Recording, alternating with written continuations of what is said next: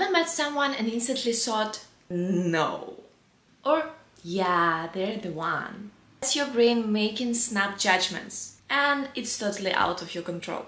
First impressions happen in less than a second. Literally, research from Princeton shows we judge trustworthiness from a face in 100 milliseconds.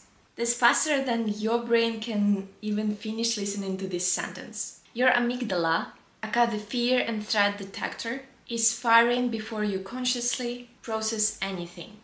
Add in your prefrontal cortex filtering your past experiences, and boom, biases, instincts, assumptions, all baked in. And once your brain picks a lane, it sticks to it. That's called the confirmation bias. You start cherry-picking info that fits your first impression and ignore everything else. So yeah, your vibe check is more of a neural ambush. Good news? Being aware of it helps fight unconscious bias. Bad news?